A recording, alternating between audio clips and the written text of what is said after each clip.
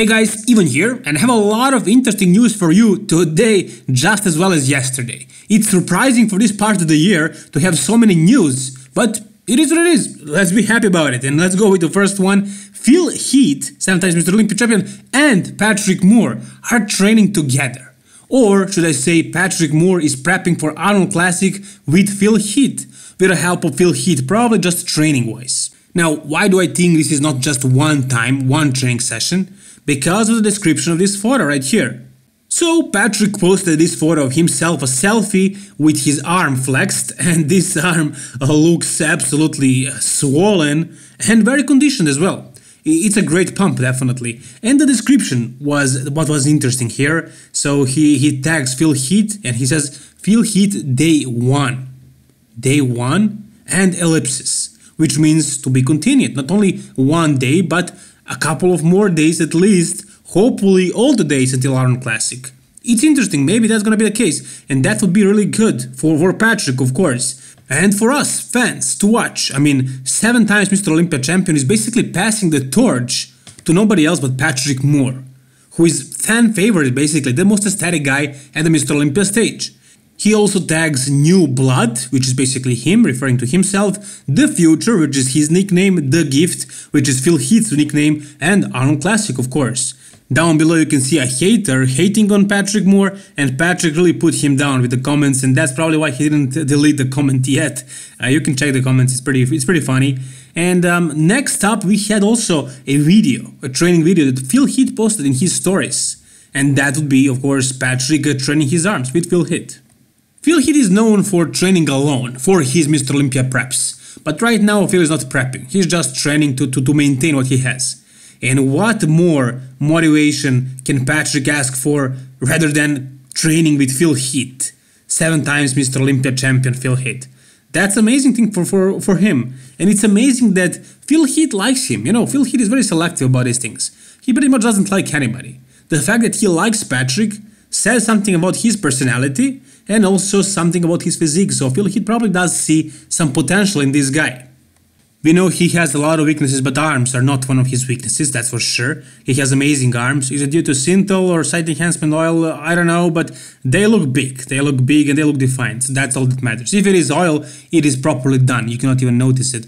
The muscle quality is there, but you can notice the proportions are a little bit weird. Anyways, the legs need to come up, and the overall mass, and if Patrick heard me saying this, he would block me, as he says on his social media, but basically it's really amazing to see Patrick training with Heath. That's amazing, that's a great thing. Hopefully Patrick will have his breakthrough year, this year, 2020, at the Arnold Classic. I believe that's gonna happen. I think he's gonna take like top 4 probably. I believe William Bonac, Dexter Jackson and Big Ramy are going to beat him, and I think the best case scenario for him is 4th spot. But is that likely to happen? I'm sure you remember him posting this photo and saying that Arnold would say damn about his photo. And Cedric McMillan replies. So, Cedric posted this hilarious photo. Look at his Photoshop, it's amazing. It's himself looking at himself and hitting the side chest. I love it.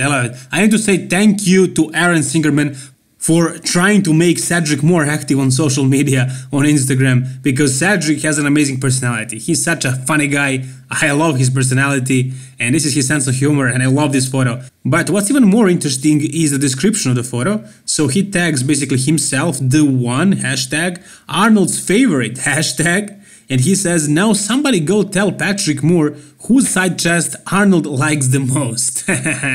And he has a good point there, he has a good point, because you guys know that Arnold is a huge fan of Cedric. He wanted Cedric to win so hard for a couple of years, and eventually when Cedric won, Arnold said, Cedric, finally you did it.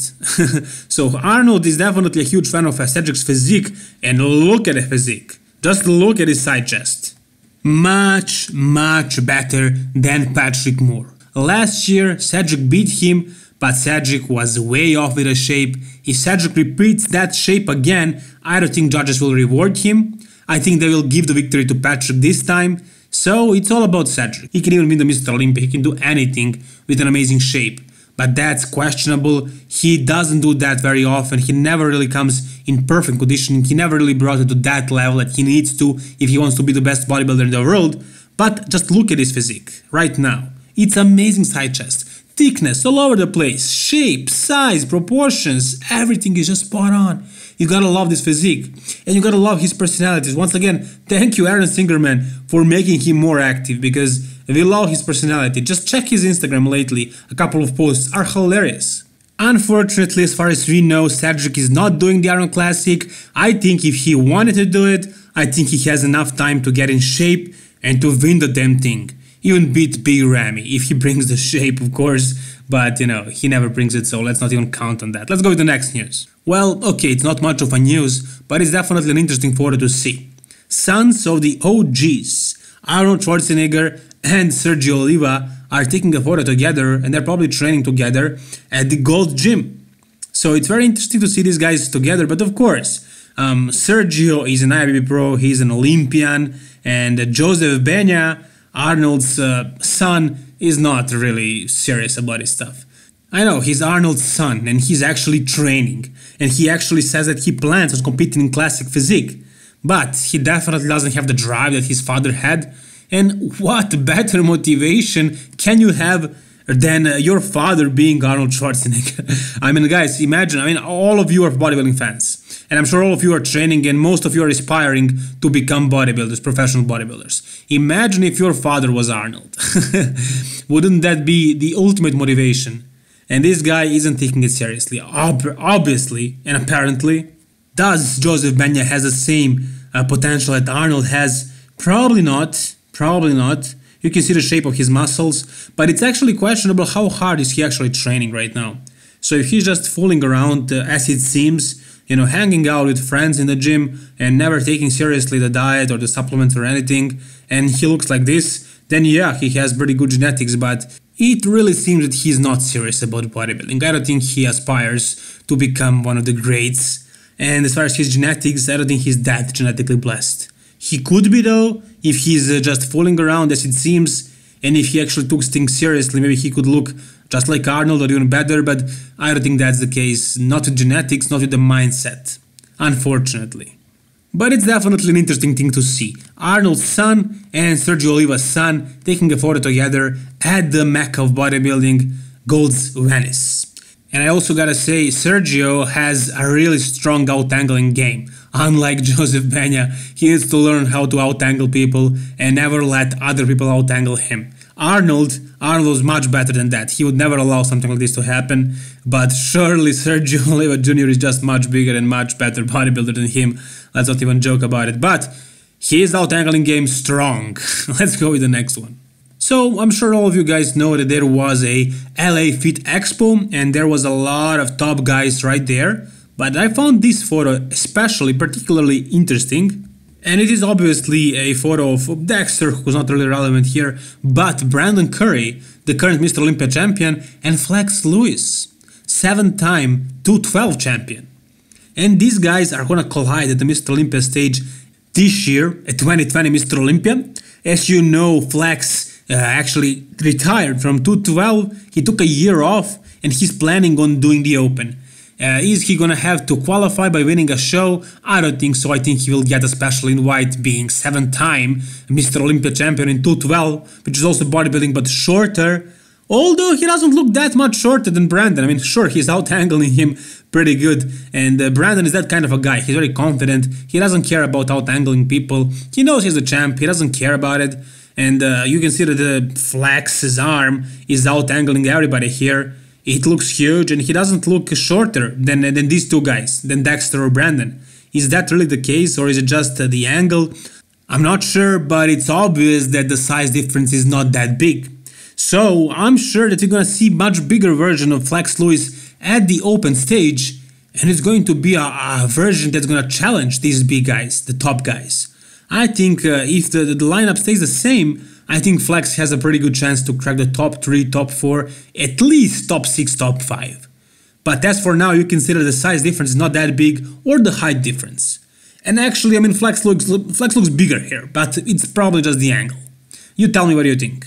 Another photo of the same LA Fit Expo with Flex Lewis, so you can see Stanimal, Dexter, Brandon, Flex, Rafael Brandao and Ian Valier. Ian Valier out-angled everybody, he looks like a freaking Hulk right here, and he is huge, he's definitely huge, he's about 300 pounds right now, but again you can see that Flex Lewis looks bigger than Brandon. Of course he's got the angle on him, Brandon doesn't even try, it's barely his head that we can see here. But, you know, we're gonna see what it looks like on stage, that's what matters, this is just photos, it don't really matter that much. Okay, so we have a photo of William Bonac as well. Now this is just a relaxed photo, he's just sitting there, and it doesn't have to mean anything, but he looks much smaller. Sure, his hair is covering his biceps, which creates an illusion of him even being smaller, but what I think is actually happening is that he's over dieting. I mean, this was him at 7 weeks out of Arnold Classic. What else does he need to do right here? He's ready. He's ready for the show. He doesn't train with Neil Hill anymore, and I'm sure Neil would know to let him know that he's started his prep way too early, that he's basically already ready, but now he's doing his preps without his coach, who is not the best coach in the world, and he is the best for a reason. One of the best, of course, Neil Hill, Yoda. It's not just a coincidence. Yeah, Bonac said a lot of bad things about him, but I'm sure he actually knows very well what he's doing. He has a good eye, that's the most important thing. You know what I mean. He looks at him and he tells him how much calories should he drop, should he continue doing more cardio or the same cardio or no cardio or whatever he's doing. And that's just what coach does basically. He won't really give you a lot of knowledge. If you are on this level, of course. These pros, they already know their craft. The coaches are basically there just to help them and not to be naughty about their bodies. Because sometimes these guys go crazy and they want the best conditioning, and sometimes they ruin everything because of that, because of the bad mindset. And Bonac doesn't have the coach anymore. He has a friend, somebody else, but not one of the best coaches, Neil Hill. I'm pretty sure that's the reason why William Bonac was smaller than Mr. Olympia than he was at the Arnold Classic. I think he over-dieted. Without Neil Hill, he didn't really know how much can he pace himself. So once again, I think it's going to be again the case. I don't think we're going to see the biggest, the fullest William Bonac, but I'm sure he'll be conditioned, and with everything that he has, it's going to be probably enough to be at least top 2, possibly potentially winning the Arnold Classic once again. He's already a champion, and I'm sure he has probably the biggest chance to win it again. He won it 2018, and I think again he has the biggest chance. Big Ramy is the man to beat pretty much, but Big Ramy often comes in horrible shape. If I was a betting man, I would bet on Bonac because he's the most consistent out of all the bodybuilders on that lineup. And finally, for the end of this video, we have an amazing footage of Steve Laurias posing at about 6 weeks out of Arnold Classic. So he's doing Arnold Classic as well, and he improved a lot. Look at the thickness of the back that he gained. Look at the size of the arms, the chest, the back especially, but also the legs and everything. He just gained a lot of muscle. I think he was a little bit under the weight cap last year, and I think he is going to be right up there. He looks like a bodybuilder basically, but with an amazing structure, with tiny, tight waist, big arms, insane weight taper, great vacuum and everything. He's just spot on. He's just spot on. I think this guy has a really good chance to win the Arnold Classic this time around. Last year he didn't win it, but I thought he deserved this victory. And if the judging criteria was the same as it was at the Mr. Olympia this year, he would have won it. George Peterson wouldn't win the Arnold Classic because the same reason why Brian Ainsley didn't win the Mr. Olympia. The judging criteria is different right now. They are looking for the Classic Alliance. And this guy has them all day. He has them all day long. Look at his physique. Beautiful. Just beautiful. Unarguably one of the best classic physiques of today. He reminds me a little bit of Lee Haney right here. Don't you think so? And look at the vacuum. Look at it from the sides. Look at the back, the arms, everything.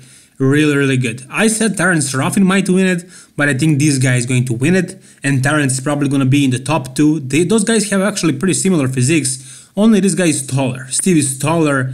And I prefer his physique because of the arms, because of the lats. But what do you guys think? I think this guy has a huge potential to even become the Mr. Olympia champion someday, if not this year.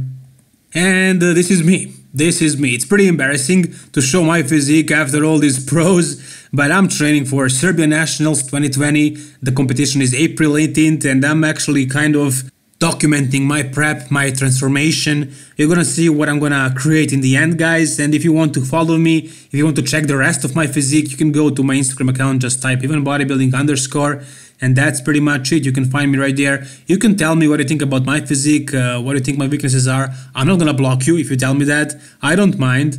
As you can see right there in the comment section, that guy was pretty polite when he said Mr. Olympia 2020. Hopefully he wasn't sarcastic, hopefully he actually believed that, but it's not gonna happen for sure, not in 2020, that's for sure. But I'm gonna try my best to eventually show up at the Mr. Olympia. I mean, that's the goal. Turning pro. It's gonna take a couple of years, I would say at least 3 more years to turn pro, and then some to actually win a pro show and qualify for the Mr. Olympia. That's the dream, that's the goal, but I believe in it. I believe it's gonna happen. But if you guys wanna follow my prep, I'm gonna make videos. I'm gonna make a video for this channel about my prep when I get my body fat percent a little bit more down. This is only 3 months out, so I'm still pretty fat, pretty watery. I need to trim a lot of that, and then when I'm lean, I'm gonna make a video, and I'm gonna show you guys what I eat, what I do, how I train, how I pose, and everything. But if you want to learn more about me, you can go to my Instagram account and you can check what I have over there. So once again, guys, thank you so much for watching this video. Comment down below whatever you have on your mind, and go to my Instagram account and start following me right away. Thank you once again. Like the video. If you enjoyed it, then subscribe for more bodybuilding videos like this. All the best, guys, and bye-bye.